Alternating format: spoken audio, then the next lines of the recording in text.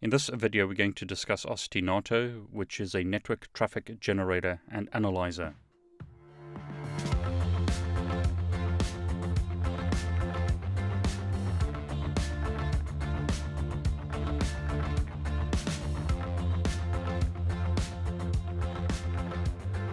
What I'll do now is stop the stream, so no more packets are going to be sent. It's stopped at 92, and then I'll go to File, Edit Stream. Under Protocol Selection, we could change this to be UDP as an example.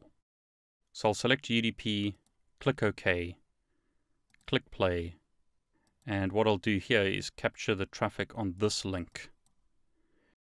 Now a switch will flood frames to unknown MAC addresses out of all ports.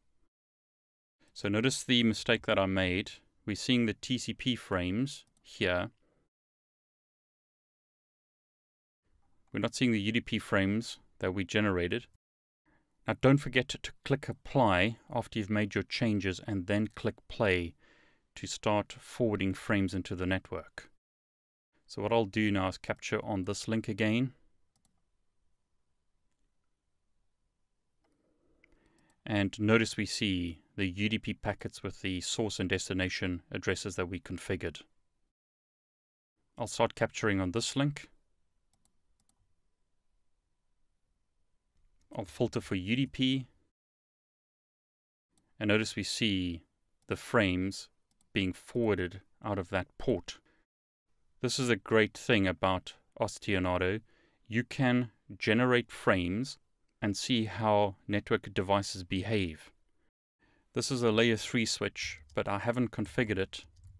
It doesn't know where the device with MAC address of 2s is, so it's flooding the frame out of all ports. But it has learnt where the device with MAC address of 1s is found in the network, and that's on gigabit port 00. So hence the frames are being seen on this link, and they will, as an example, also be found on this link because the switch is flooding the frames. It doesn't know where this MAC address of 2s is in the network. I hope you found this video useful. If it's been of benefit to you, please like it, and please subscribe to my YouTube channel. I wish you all the very best.